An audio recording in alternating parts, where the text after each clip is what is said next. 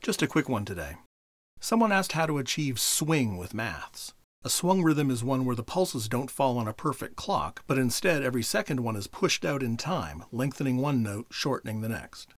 I'm going to do this in two parts. First, I'm going to use channel 1 on maths as a trigger delay. Then I'm going to use the summing bus to add the swung beat and the original one together. I have links to my Maths 201 and 204 videos where I do both those things. Those and a link to this diagram will be in the video description. Okay, on the oscilloscope, the steady pulse is the larger of the two. The swung one is the smaller, so you can tell them apart.